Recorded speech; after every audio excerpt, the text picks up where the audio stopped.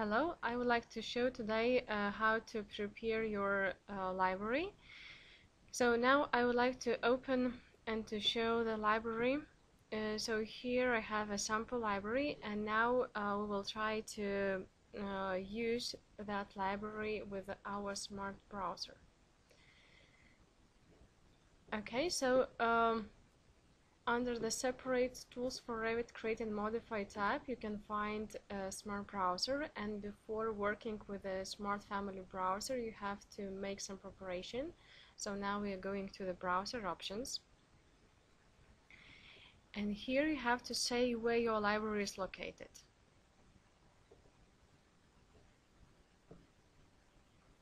Okay, so now I will select the sample library. And now, after pressing Start button, the tool will open every family and will read all information about every family. So it will look at the parameter names and parameter values, at the categories, and so on. So all that information will be stored in that XML file. So here you have to say where that XML file will be located. In my case, I will say that XML file should be located in the same place where my library is. And here you have to say where additional PNG files and DWF files will be located. I will create a separate folder.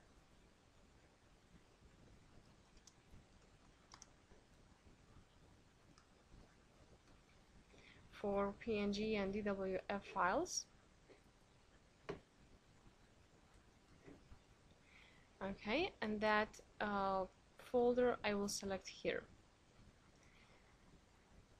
That's it. Now we can press Start.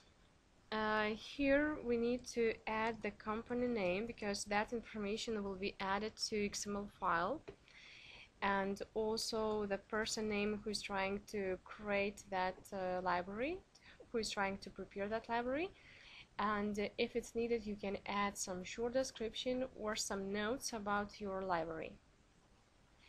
And after pressing OK, now the tool will open every family, and the tool will read all information about every family, about parameter names and parameter values, about the categories, and at the same time the tool will create additional PNG and DWF files. If you will not select creating 3D WF files, so then it will work much more faster, so the process will be much more faster. But still, here you have to wait a little bit, because this is usual process and we have to read all information about every family. So you can do this process, and we recommend to do this process in the end of your workday or during the weekend. That's it. Our library is prepared, and now we can go and look how what settings now we have in our library. So like here you see in that additional catalog we have PNG and DWF files created for every family, and here we have additional file with XML file with all data and with all content about every family.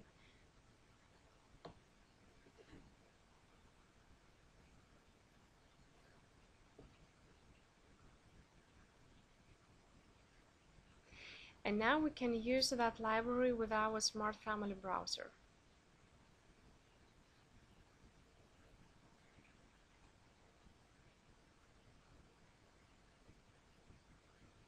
So now if I will open the Smart Family browser, here I will see all that families that comes from that my sample library.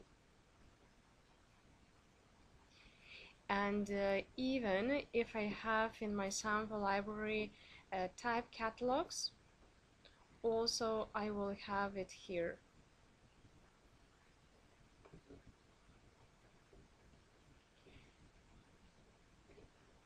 Now again, if I will go back to my browser options, So with the under your options, you can have several XML files. So for example, one XML file goes for my second library,